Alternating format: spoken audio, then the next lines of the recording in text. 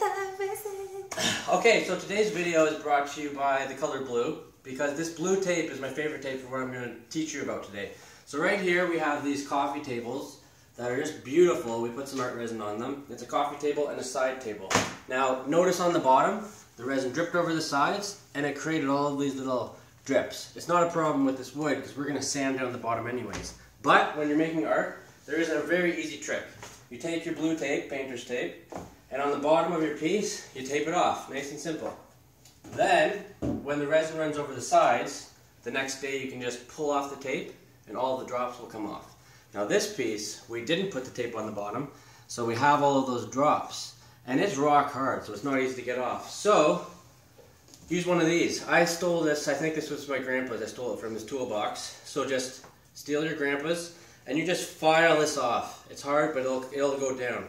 So anyways, that's a quick tip. Now next Friday we're going to talk about how to put the resin on the top and not let it fall over the edge. So you don't have to worry about any of that. So we'll see you then. Doming. It's called doming. Yeah.